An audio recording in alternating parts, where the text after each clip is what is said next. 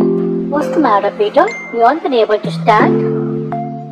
I had the worst hangover of my life. The late night party, you see. Sarah was saying something about you. What she said. Nothing. After you started staying out a lot. You should have asked her the reason behind this, Erica. What do you think, Peter? I haven't asked. And how was the reply? She said I'm prepared to see what's offered on the platter.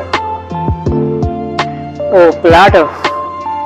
You heard the sequel. I have suffered the prequel, Erica. Have something, Peter. It seems you haven't had anything since morning.